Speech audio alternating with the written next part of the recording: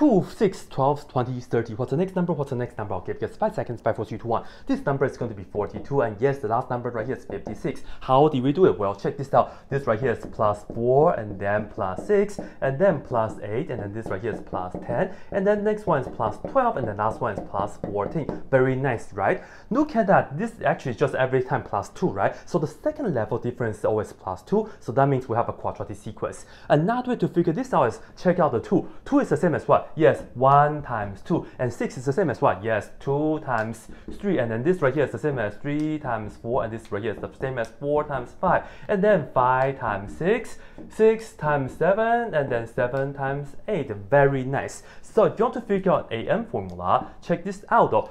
N starts with 1, so you just have to put down that 1. So this right here is just going to be n, and then the second number is always going to be 1 more than the first one. So we just have to multiply by n plus 1. And guess what? This right here is a formula for this.